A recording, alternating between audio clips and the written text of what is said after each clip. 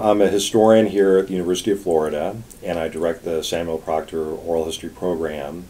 And I guess I came through history in part because I wanted answers about how the society worked. And fast forwarding to the book I wrote, Emancipation Betrayed, that book came out of my interest in community organizing. How do people create social change? How do people change a society which is very oppressive or repressive?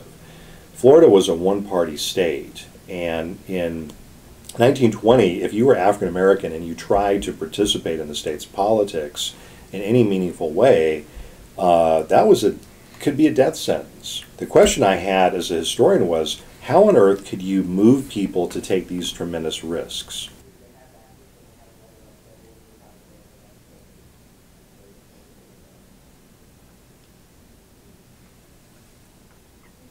In the period of Reconstruction and the early 20th century, it was really through these secret societies, these fraternal lodges. These institutions were quite valuable, in part because you had to be black to join these organizations, right? And they were organizations which existed in part outside of white surveillance. That is, back in the Jim Crow period, everything in the black community was being spied upon. You know, there were all sorts of people who were paid informants, and so on and so forth.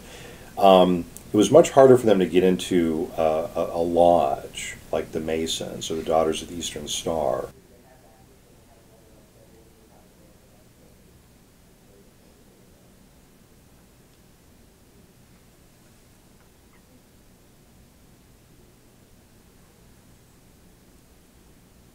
That book is built upon Emancipation Betrayed and Remembering Jim Crow.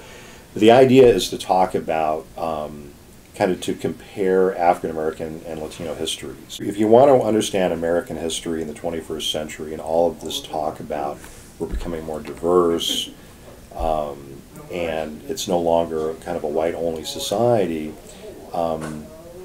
here's some clues on how to kind of decipher that. Because my argument is it's never been an all-white society.